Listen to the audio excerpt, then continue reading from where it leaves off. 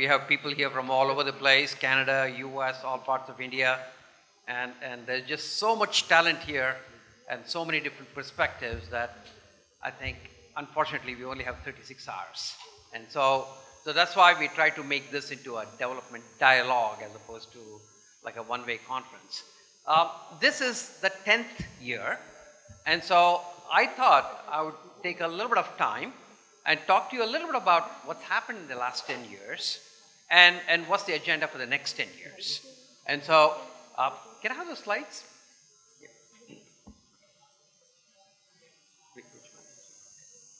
Okay.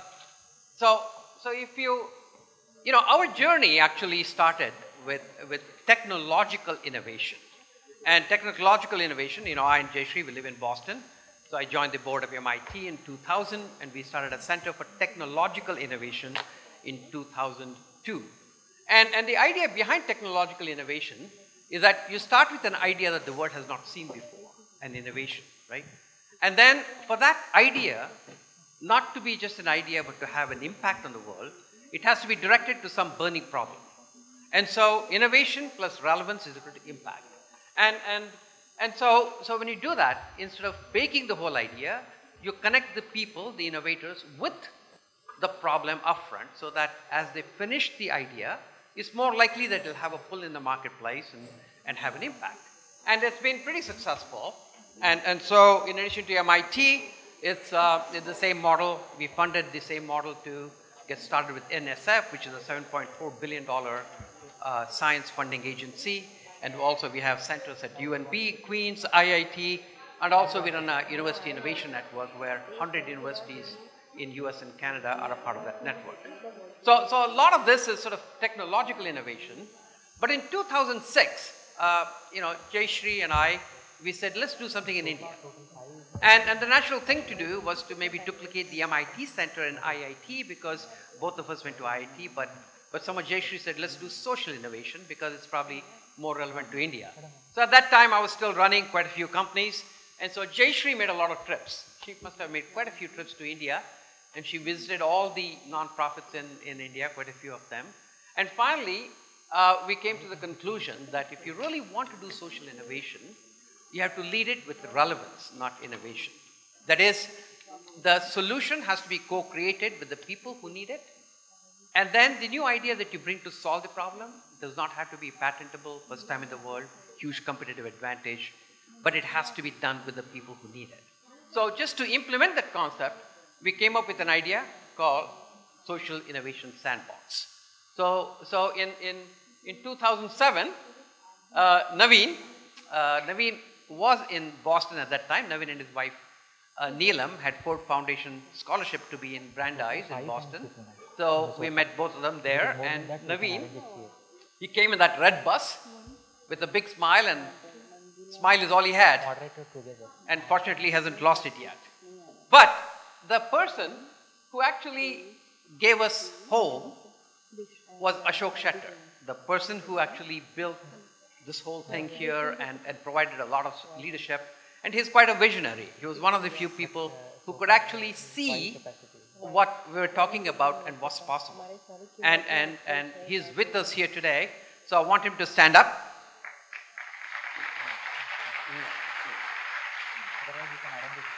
And it's not an exaggeration if I said the foundation would not be here without Ashok.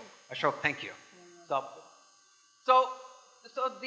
So the following year, we built this center, and Ashok played an important role in terms of supervising, getting it done, and so on. And then in 2008, January, is when we started the development dialogue. So this is the 10th year of development dialogue.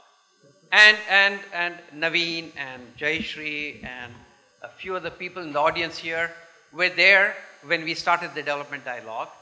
And also, they have attended all the 10 development dialogues. But there's somebody else who is very near and dear to me, who was there when we started the conference and has attended all the 10 of them, and that's my father.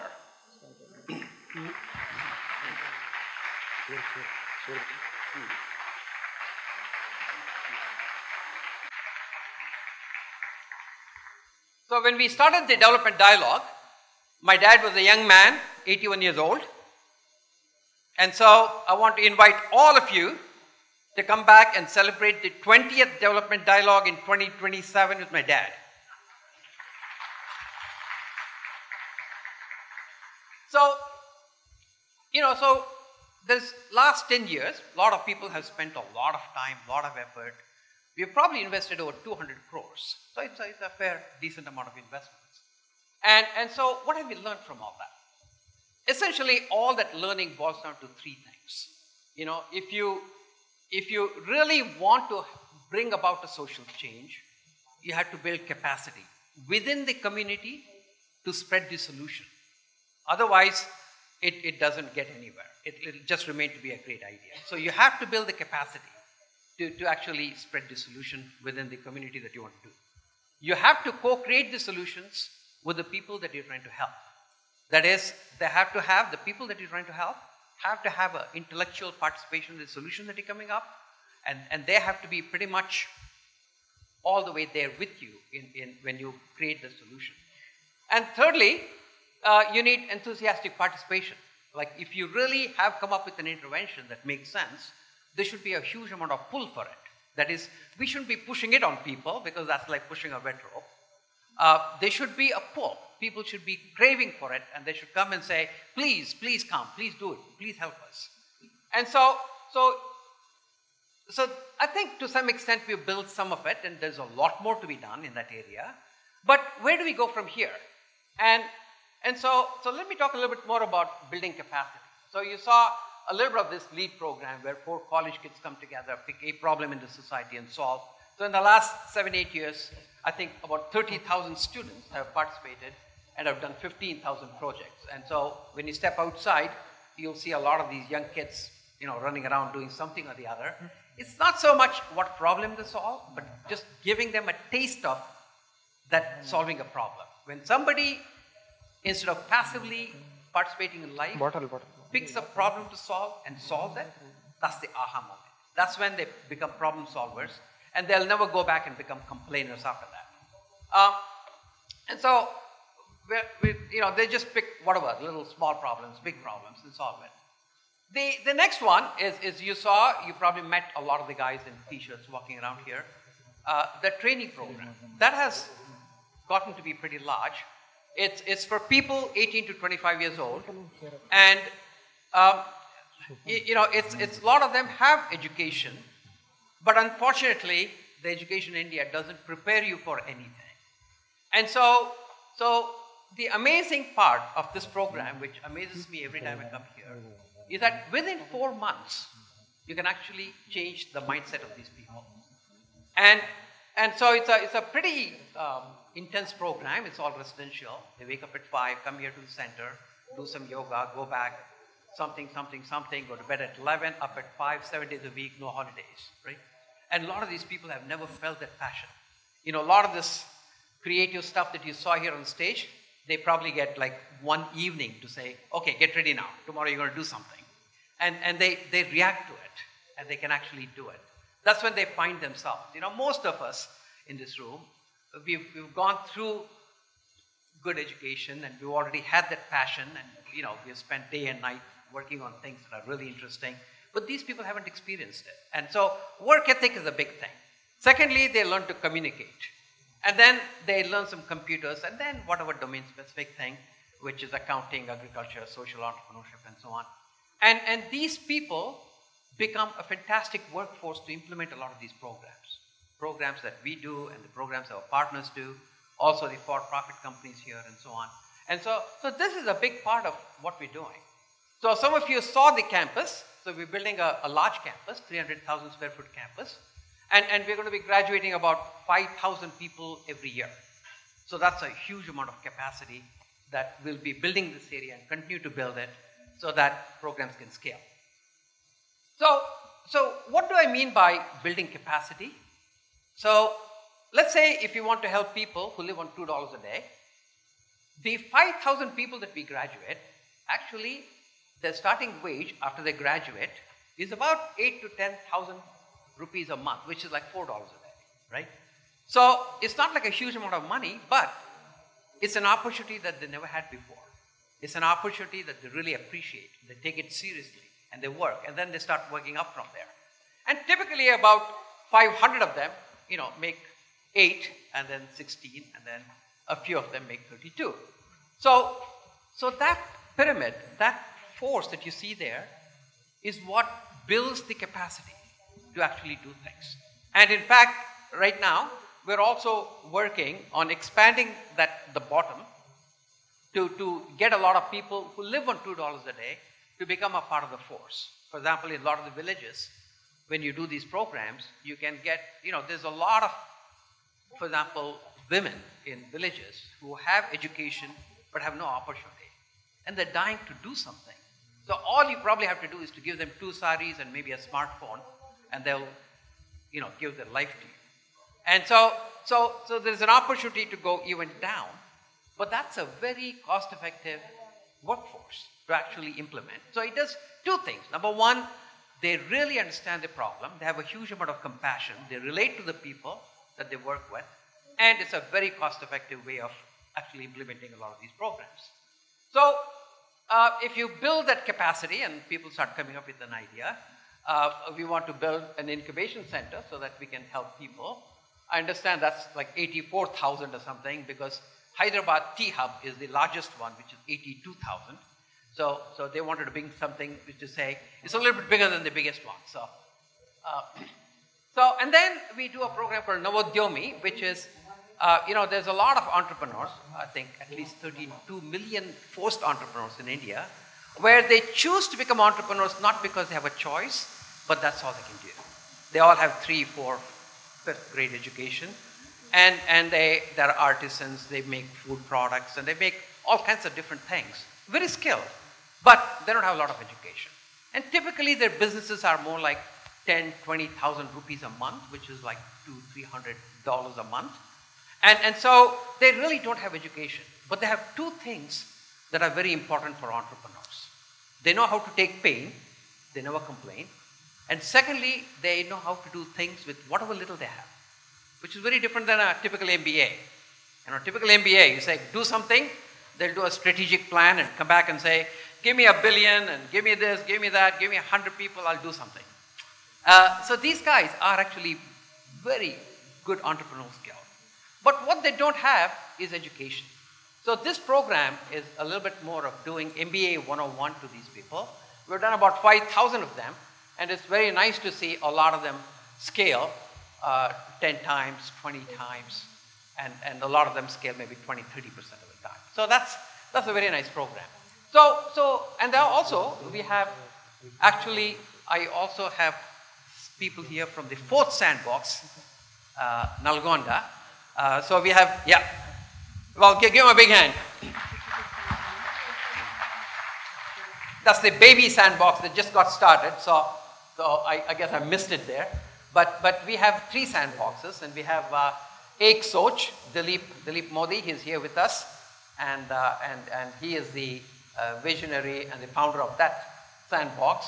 Raju Reddy is the founder and visionary of the Kakatiya, which is in Nizamabad. He's just on the way from Japan to here, so he'll be here this afternoon. And so we got these 3 sandboxes. So if you have capacity, if you have training, if you have all these things, so what can you do with it? Well, we actually funded about 136 programs, which are all like social interventions.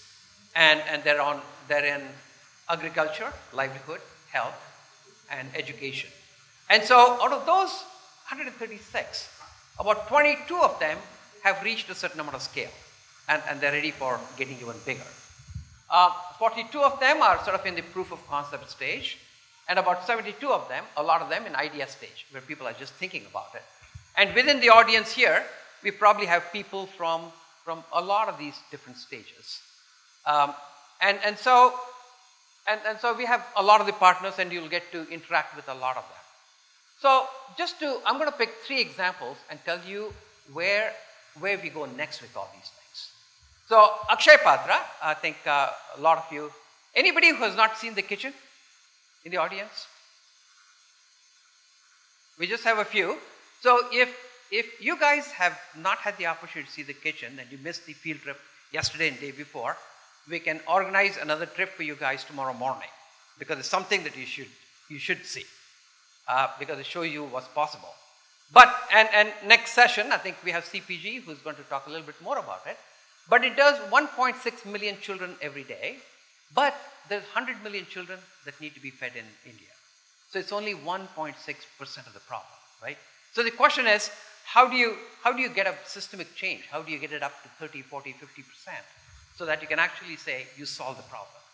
So a lot of you have seen the farm pond program, and so we have those 28 machines, the machines that like dig the hole, and every machine does a farm pond 40 hours non-stop, which is impressive, but I think we probably need 28,000, 280,000 of these machines to work in certain areas to actually solve the real irrigation problem. So they need to scale too.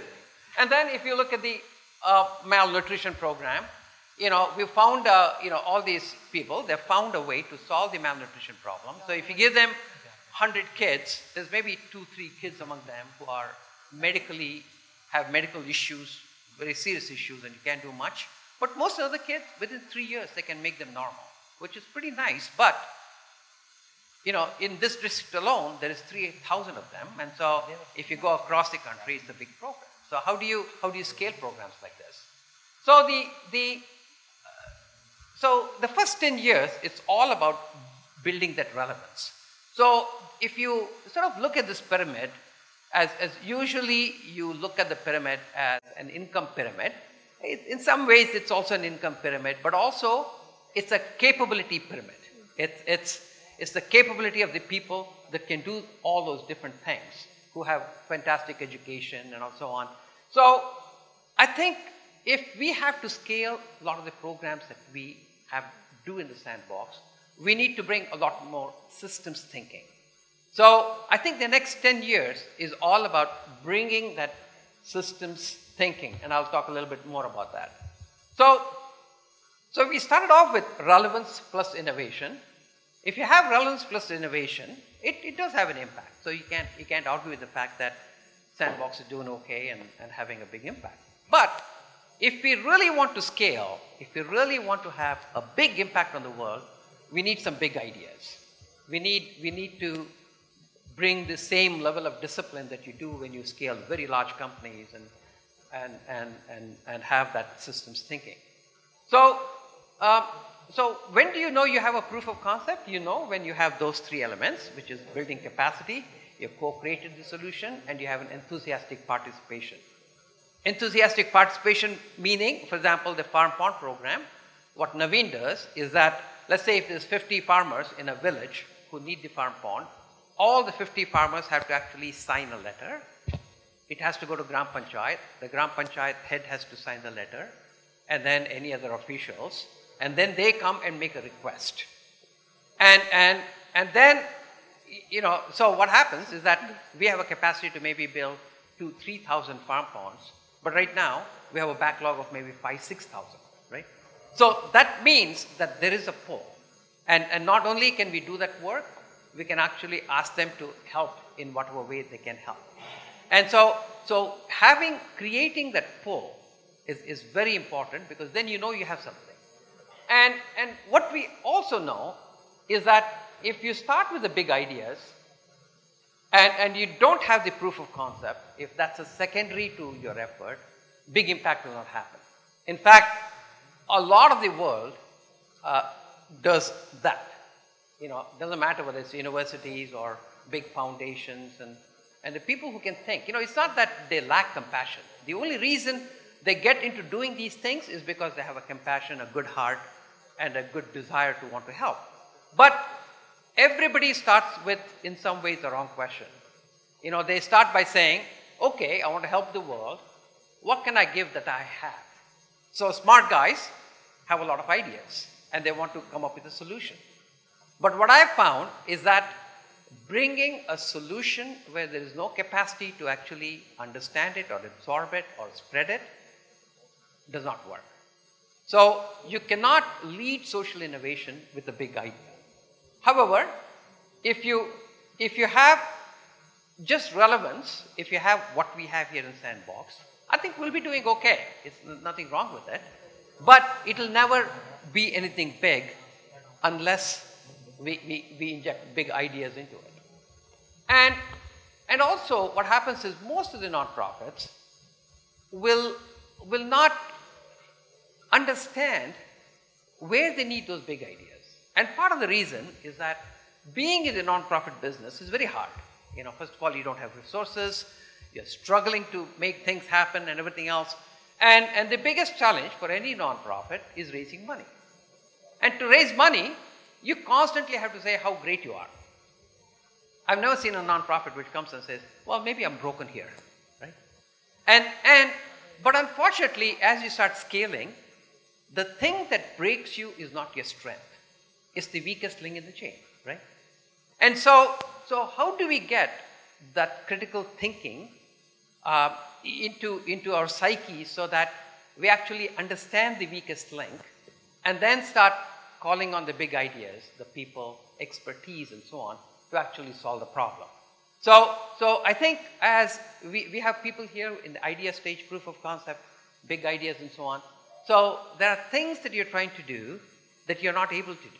So you have to be a little bit more critical about yourself and say, where am I falling short? Where can people help me? And then inject these sort of the big ideas. So what we want to do is to launch this fellows program. So what is a fellows program? It's a program where experts, people who have done things, can come and spend 3 months here. And because, DD is fun and field trips are fun, but there's only that much you can either absorb or contribute to what's going on here. So we would love to have people come and spend about 3 months in the Sandbox. And they can do two things. They can, number one, contribute to a lot of the things that we do here. And also, they can go back with new insights, because there's not too many places where you'd have easy access. Because here, we actually have a very nice ramp all the way from $2 to $4 to $8 to $16 to whatever. And therefore, you have a way to communicate and touch and feel these people and so on. So I'm sure if you spend 3 months here, you'll leave with a lot of new insights. And so, most of the programs don't scale without the government participation.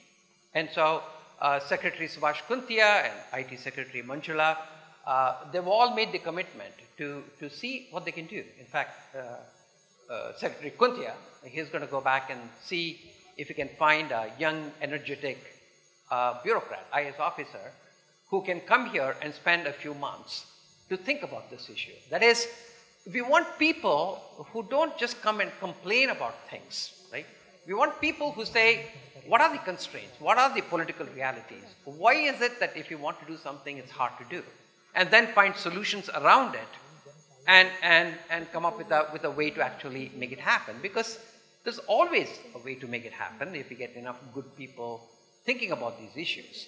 And so, so I think problem solvers and people who understand the system to overcome that is going to be very important. And all these fellows can work with some of our programs, our partners' programs, or anything.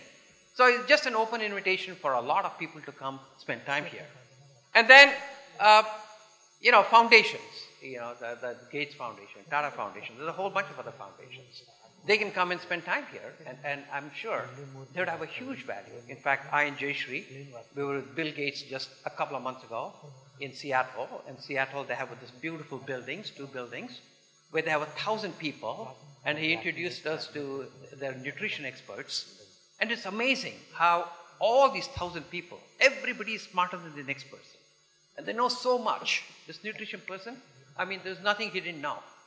But unfortunately, sitting in Seattle, trying to solve a problem in India, it's going to be tough. It's hard. But if he came and spent 3 months here, I'm sure he'll add an amazing amount of value to the program that we do, the intervention that we have. And so, and then the technology. I think we know that technology plays a very big role in terms of building platforms and reducing the cost of all the interventions that we do and so on. And we have MIT and UNB and Queens and IITs and ISCs and all kinds of places. And there's no reason as to why a lot of them have a very genuine, deep desire to help. And so we would love to have them come and spend 3 months here and work on that. Corporations. In fact, I just met people who have just retired from, let's say, Infosys, who are heading a lot of big groups and banks and so on. So there's always the corporate CSR, which can provide the funding and some help, but also people who actually practice in the corporation, because we need that systems thinking. We need people who can come and say, well, there's no reason as to why you need to do 1,000, you can do 1,000,000, and this is how we do it, and this is the discipline that you need, and so on.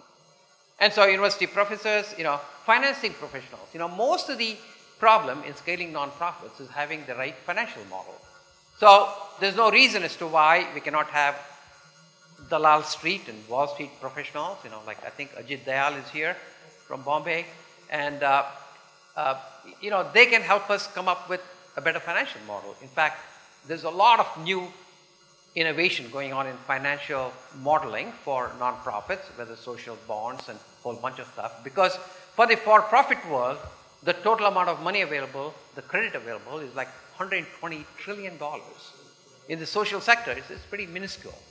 And so there's a lot of that knowledge that can be used to fund these big ideas.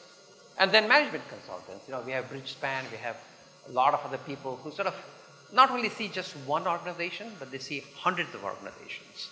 And so I'm sure they would have a lot more clarity in looking at things and saying, hey, I've seen like something like this in Malaysia, or something like this in Vietnam, or wherever, and be able to like provide that guidance. So this is an open invitation to all of you and your friends and anybody that you may know who can spare 3 months. And they can come here and spend 3 months, and we'll make sure that you're nice and comfortable and you get to spend a lot of time and dig deep into the kind of programs that you like doing. And I'm sure it'll be a very rewarding experience for yourself and a hugely beneficial to the Sandbox. And so, with that, I think I would like to close my comments. And so, during the development dialogue, we really have people here from all the way from idea to proof of concept to scaling.